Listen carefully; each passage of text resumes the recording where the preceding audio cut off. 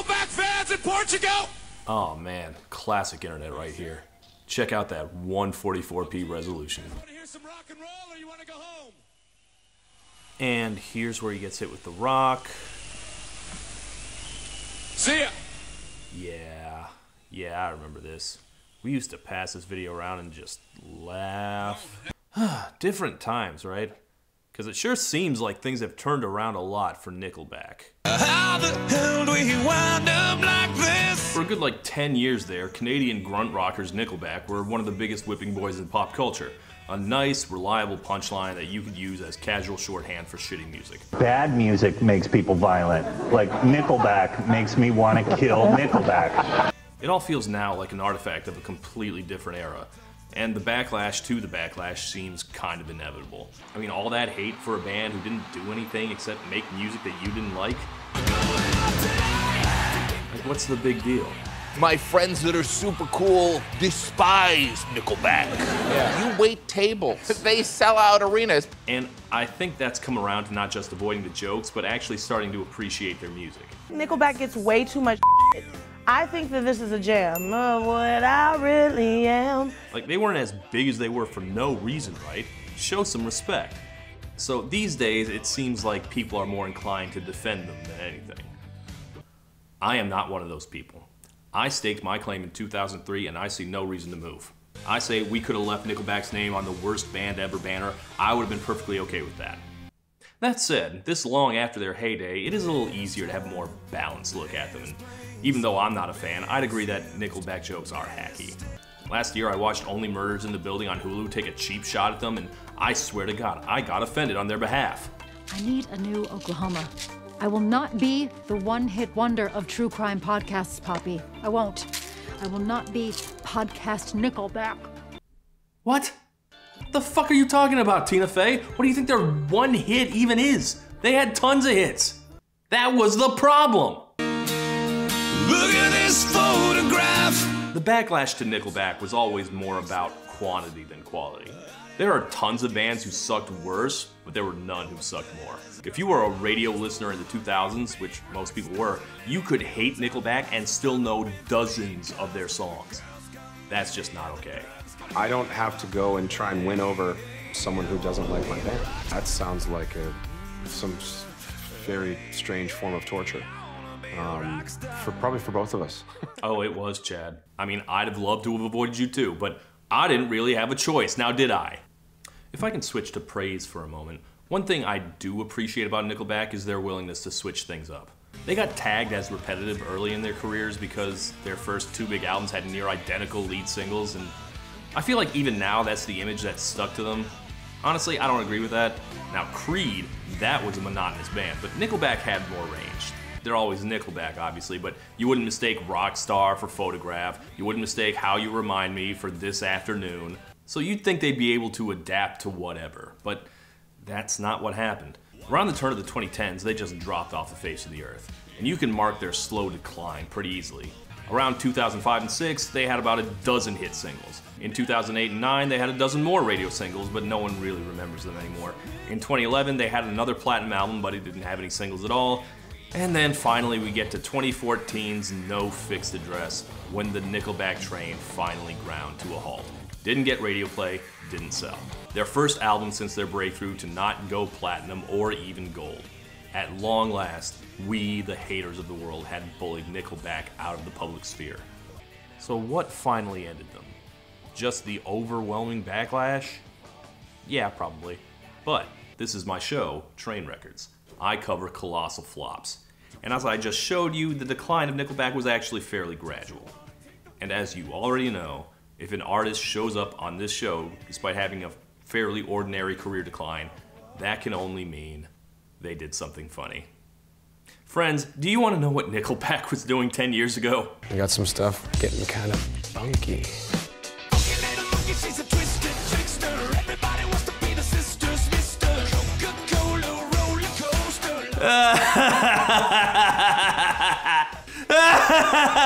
Getting kind of funky.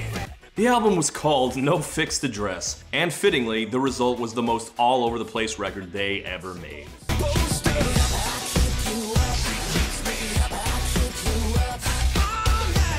What on earth is happening right now? Chad Kroeger never made it as a wise man, couldn't cut it as a poor man stealing, and he absolutely did not pull off whatever this was. Hey, they want to be a pop star. Well, too bad. This is Train Records.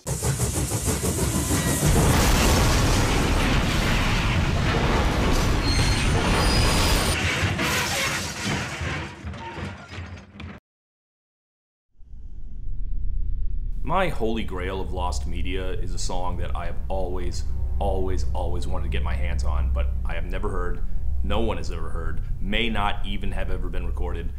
It's registered on ASCAP, but it has never been released, and it's called I Admit That There Was Music, written by Chad Kroeger and Carly Rae Jepsen. Yes, the glamorous pop star and the grunting butt rocker made a song together, a collaboration only possible in the incestuous Canadian music industry. Which of them was it for? Was it a duet? What could it even sound like? And what a title too. I Admit That There Was Music. I mean, I admit there was music. You'll never hear it though. You will hear this.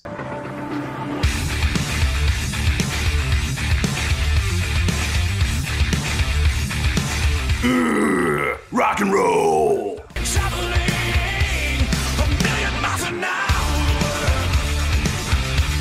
This is Million Miles an Hour, the song that kicks off Nickelback's 8th album, No Fixed Address.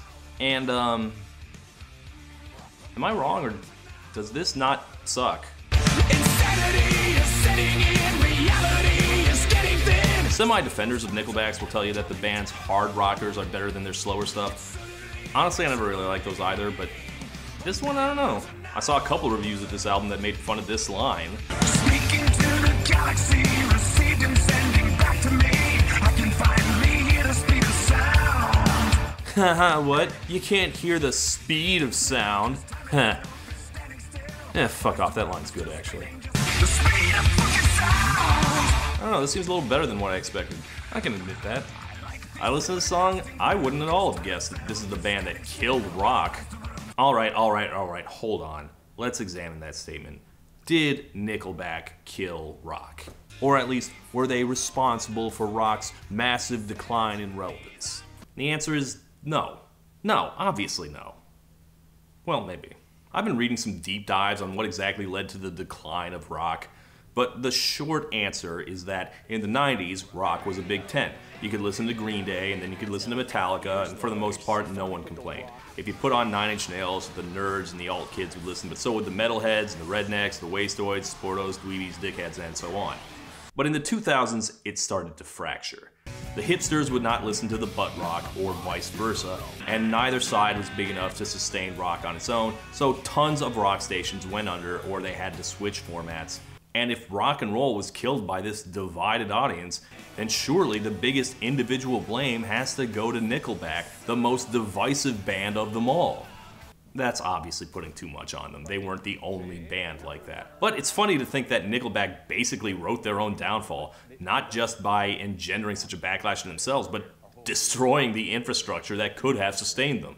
But in the year 2014, Nickelback frontman / bellowing troll demon Chad Kroeger was not yet ready to throw in the towel and let the band head towards its legacy years. Surely he could write more hits, just like he'd written so many before. Thus, one last stab at getting back on top. The album's new. Brand new. If you like the old cereal, we're hoping you're gonna like the new cereal. That's not to say that it's gonna taste the same, but we hope you like it. But again, it's 2014. The 2000s are over. George W. Bush left the White House years ago. Rock is dead. Meghan Trainor is one of the biggest names in music.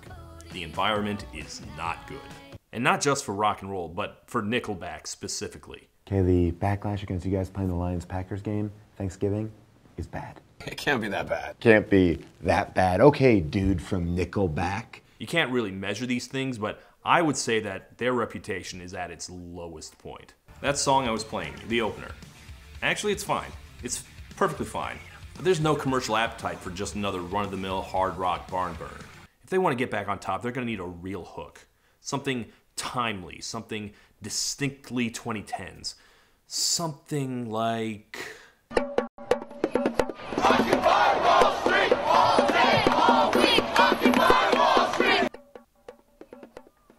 You must be joking. That's right, Nickelback are gonna get political. Are you ready to Nickelback against the machine, everyone? Here is the lead single, Edge of a Revolution. Revolution, revolution, revolution. No, we won't give up, we won't go away. You say you want a revolution. Oh well, you know. We're standing on the edge of a revolution. Wall Street, common thief. Who knew that Nickelback, of all bands, had strong feelings about capitalism? Yeah, How You Remind Me is actually how you remind me that the repeal of the Glass-Steagall Act was an atrocity. Allegedly, Kroger was inspired to write this by the sight of people marching in the streets. And not just in America. You can see pictures of the Arab Spring going on in the background, which Kroger says was another inspiration. And there's also some other politics. Hey, hey, just obey your secret safe with the NSA. Nickelback says, "Free Snowden." Whew, what a time 2014 was. I'll be dead if the shit don't change. Okay, obviously Nickelback is no rise against or anything. Also, a lot of this stuff was already passé by 2014. Occupy and the Arab Spring was 3 years past by then. But Kroger says that he felt this was still timely because right as they were working on this, another protest started breaking out, so he felt the time was right. Yeah, he never says anything explicit about it, but subtextually, this is their BLM song. Nickel Black Lives Matter. What do we want? We want change. And how we gonna get there? Revolution. Alright, so let's say their hearts are in the right place. Sure. And let's say that this doesn't sound like absolute ass either. I'll give them that. They've made message songs before, and those did sound like ass. They're the worst songs in their catalog, but that's because they were so sappy, and Nickelback can't pull that off. This one's angry, and that fits their sound much better. So I will grant you all of that. This song still really, really does not work. Okay, something I realized doing the Billy Idol episode, the one where he wrote a song about the LA riots, I realized that if you're gonna make music that ties to a social movement, you can't just support it and agree with it, you have to sound like it. One interesting thing that happened during the 2020 protests is that Dior by Pop Smoke became the unofficial anthem. Dior is not a protest song in any way, but it was a song that was popular at the time with protesters, so it became a Black Lives Matter anthem because that's how subtext works. Nickelback, meanwhile, making an Occupy anthem does not work because they're an intrinsically backwards-looking band. There's a decent argument that no rock band in 2014 would sound like a revolution, but Nickelback especially. What do we want? We want change. I mean, yeah, we did want change. That's why you guys aren't famous anymore. Same shit, different day. I mean, you said it, not me. So Nickelback's brand of rock does not at all fit the moment. It also just doesn't feel like they actually care. In God we trust, or the CIA. Like, I don't know what their actual politics are, but this sounds like a Hail Mary from a band with floundering prospects. They sound like bandwagon jumpers. It's like how I watch and enjoy plenty of political YouTubers, but I'm not one myself. If I started adding 20 minutes about capitalism to the end of my videos, it would suck, and you would be able to tell. I'm sure Chad has political opinions, I do too, and I bring them up sometimes, but it's just not something I feel driven to talk about, and I just don't think it drives these guys either. The words aren't necessarily wrong, but they are lumpy and cliche, and this just doesn't seem like something that drives them creatively. And I don't think their fans really took to it either. What do we want? We want change. I mean, that's some tepid fist pumping there. I have no idea what the actual politics of Nickelback fans are. I'm guessing that yes, a lot of Nickelback fans probably were angry at the banks and the NSA, but it's the kind of demographic that listens to Joe Rogan now, not necessarily the people who are out there occupying Wall Street. Again, it's the same divide that killed rock radio. It just doesn't work. Shockingly, Edge of a Revolution did not become Bernie Sanders' campaign theme. But really, I don't think it was the mismatch of artists to cause that did it. I just think their style was out of date. Especially their decision to shackle themselves to this archaic instrument. Does anyone even know what this thing is called? I think I saw a bard play it at a Ren Fair once. See, without rock radio, Nickelback would have to rely on the pop stations, which had always been kind to them. And despite its plummet in relevance, rock music, or rock music, was still finding its way to cross over, but the electric guitar was not the lead instrument anymore. It was used for texture, if it was even used at all. And that's why the big bands were now Bastille, Foster the People, and of course the band that replaced Nickelback as the overplayed whipping boys of mainstream rock, Imagine Dragons.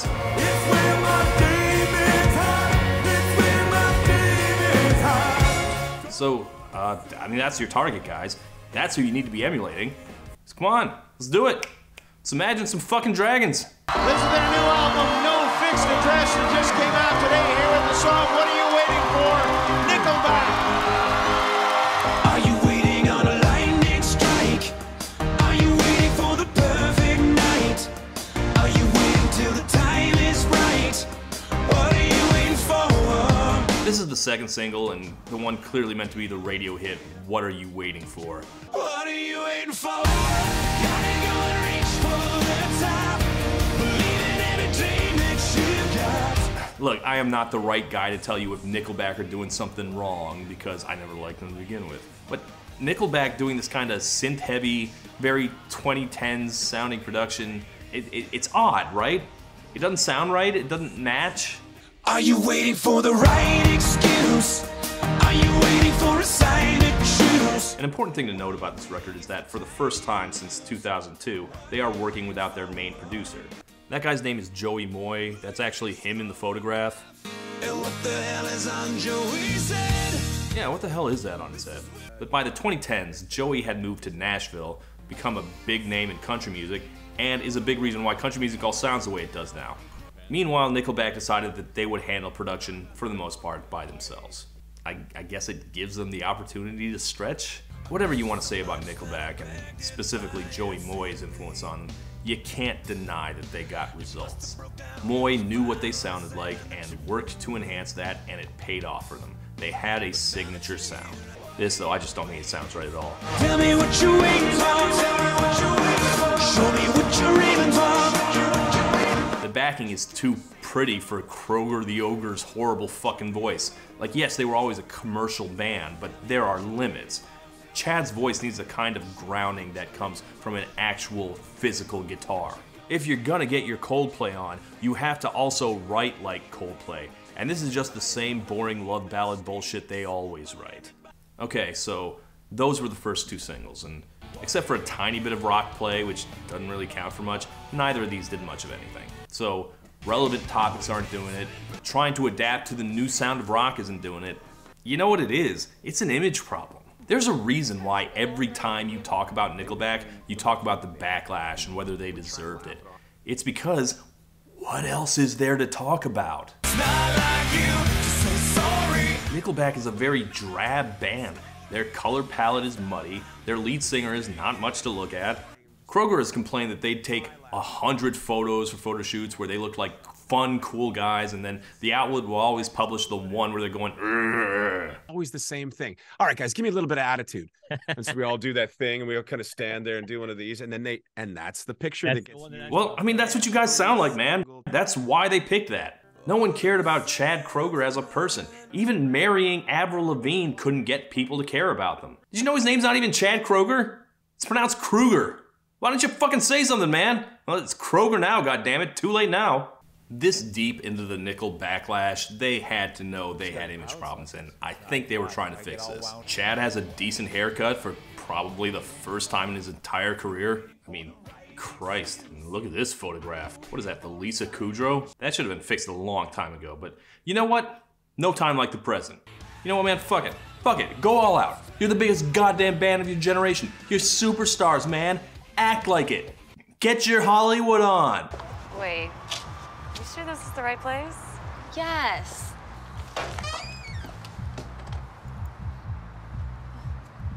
Come on, children. And here we go.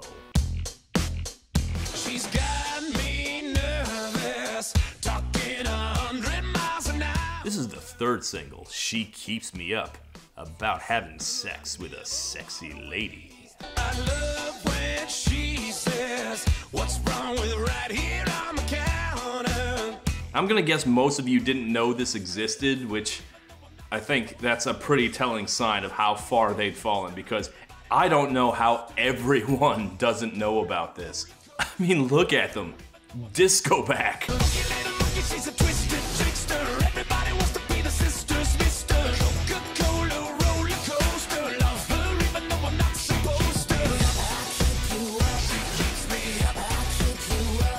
Oh my god, there's a woman on this track.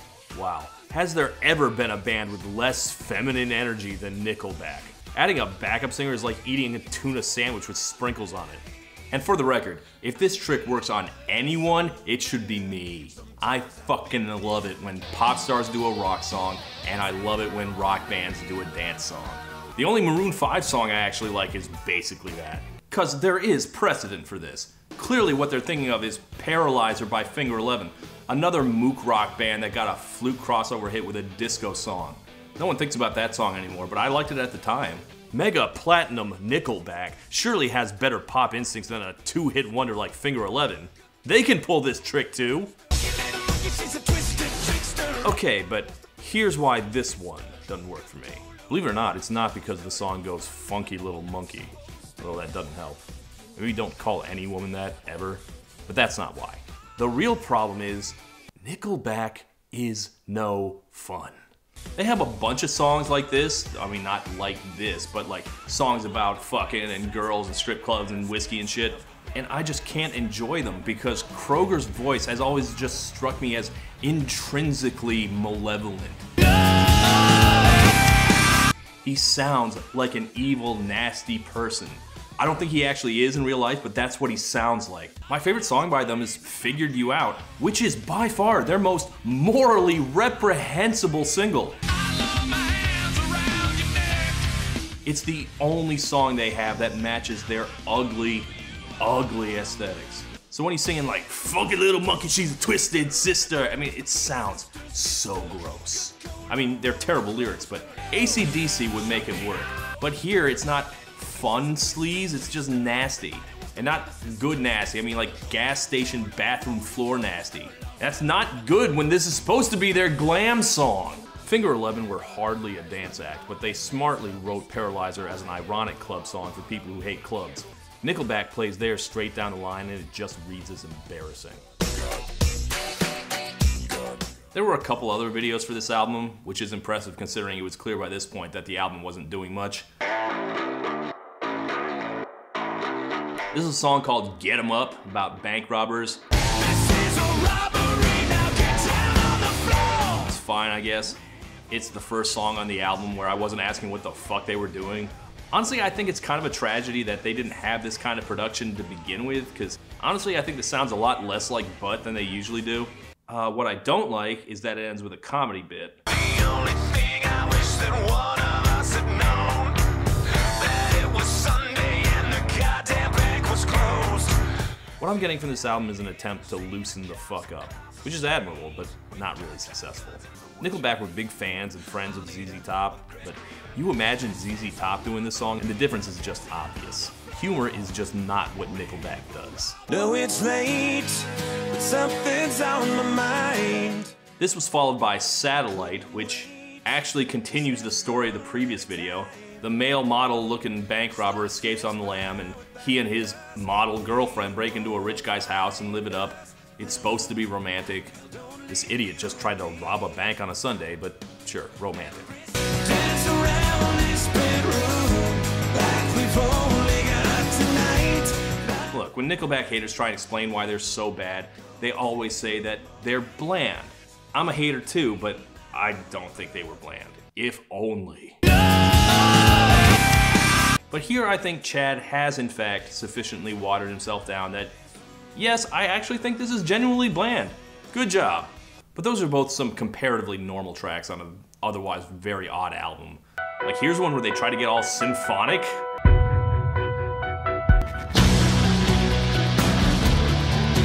I don't know, I guess they wanted to sound like Trans-Siberian Orchestra for one song. This album is called No Fixed Address for a reason. This All Over the Map record was literally recorded all over the map.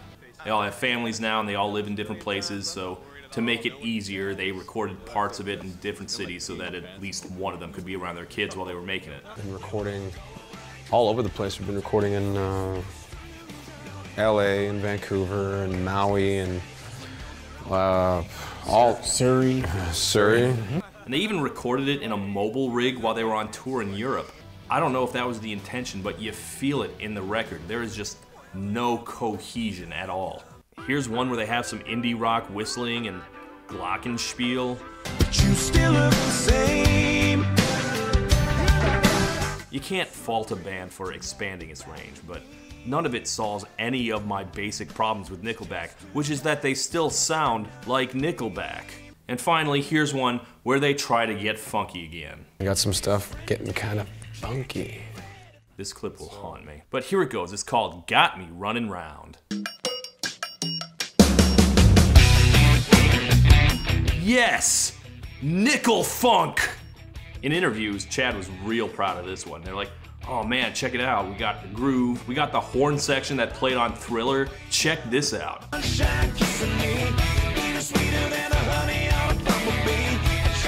Look, my first temptation is to call this just panicky selling out. But let's take Chad's interest in other genres seriously for a second. Chad Kroeger claims to have eclectic taste. He says he used to listen to all the pop and country music that his metalhead friends looked down on. He was married to Avril Lavigne. He co-wrote her entire 5th album.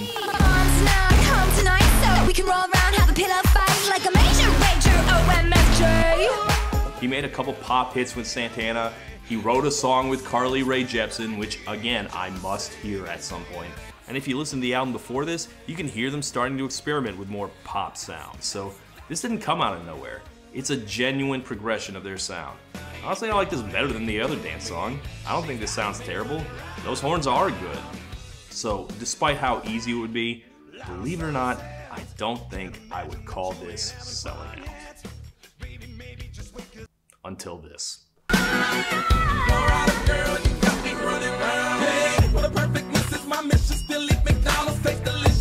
Yes! Yes!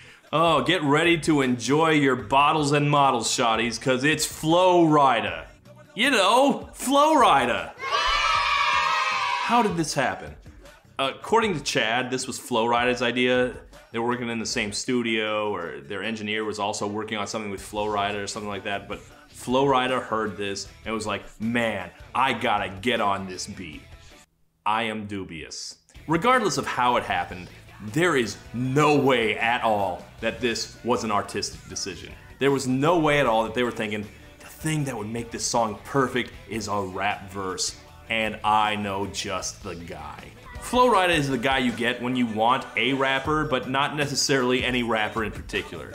And as always, Flow Rida delivers his indecipherable gibberish. I ain't going nowhere, that's what she wear. Got a playmate with a joint the party, she responds to me like you have. And there's just absolutely no way to listen to this without concluding, massive fucking sellouts. The existence of a track from Nickelback, the whitest band on earth, a band that claps on the 1 and 3 without fail, trying to get with the rap music. Oh, it's made this record all worth it. And with that, I am ready to call it a wrap on this record. She's got me running round and round. So, what do we do with this? I honestly don't know. This did nothing to put them back in the limelight. It didn't get back the casuals. It doesn't seem like the hardcore faithful liked it either. It's hard for me to gauge how the fans felt, but I think in general, I think it was mixed to negative. If this album was gonna succeed at all, it was gonna have to rope in the pop audience that they'd lost. And it did not do that. And considering Nickelback's reputation at the time, it's possible they could have never done it even with their very best music. Even the remaining rock stations didn't really take to it. Nickelback have made a couple more records since then, and it's been strictly back to basics. Probably for the best. I came away from this album with both more and less respect for Nickelback. I saw that they had more range than I'd given them credit for, and their heavy tracks have only gotten more credible the less famous they've gotten. But their limitations also became so much clearer. And worst of all, I just had no emotional reaction to anything they made. When the Imagine Dragons backlash happened, you could see it affecting them. You could hear their music getting angrier. Only one of us will make it out alive, and it's not you! I was one of their first haters. I found their music bombastically vacant. But hearing them frustrated and lashing back made me connect with them for the first time in a while. It didn't necessarily work, but they gave me something I could feel. Nickelback could have harnessed the energy of their unpopularity too, but they just didn't. They actually have a documentary about being hated. It's not out yet, but the early festival reviews all say it deep dives into basically nothing about them. Not about the band, or its music, or its backlash. Those reviewers sound like how I feel listening to this record. I wouldn't say this for their entire catalog, but what I heard in No Fixed Address is a band whose music is just not an expression of their souls in any way. It sounds like their only artistic ambition was to get back on the radio. And even as a non-fan, that was honestly very disappointing to me. But on the plus side, they're not a cheap punchline anymore, even if a few snobs like myself continue to shit on them. Nickelback are a lot less annoying when you don't have to hear them, as opposed to many other artists who still infuriate me no matter how long they've been gone from my life. Last year, She Keeps Me Up even went viral for a minute on TikTok. Who might have begrudged that? You keep doing you, Nickelback, and I'll keep doing me. You should release the Carly Rae song, though. When you released a song with Flo Rida, you could put out something with Carly Rae on it. Goddamn.